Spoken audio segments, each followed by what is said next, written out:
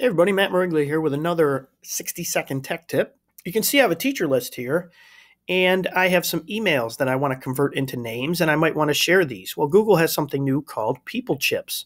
So I'm going to highlight these list of emails that I have here. Maybe I got these from a form, or I might have typed them in myself. And I'm going to right-click on these, and I'm going to go all the way down, and I'm going to find something new called Convert to a People Chip. So when I do that, it's going to change them all to names that are associated with their emails. And right over here, it's going to ask me, do I want to share this document with them? So whenever you have emails and you convert them to people chips, this is a quick and easy way to share that list with anyone that needs to see it, especially those that maybe have signed up for something or have put their emails in a Google form. So that's people chips in Google Sheets. Hope you enjoyed it.